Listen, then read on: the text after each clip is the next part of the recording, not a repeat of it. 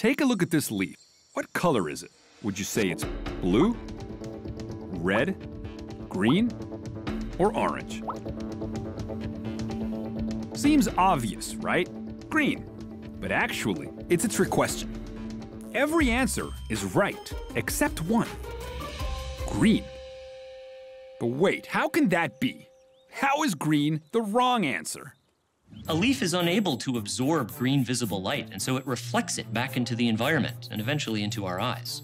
Your brain interprets that as the leaf being green, but in reality, the green light is really just bouncing off the leaf. So, in a sense, the leaf is really every color in the world except green.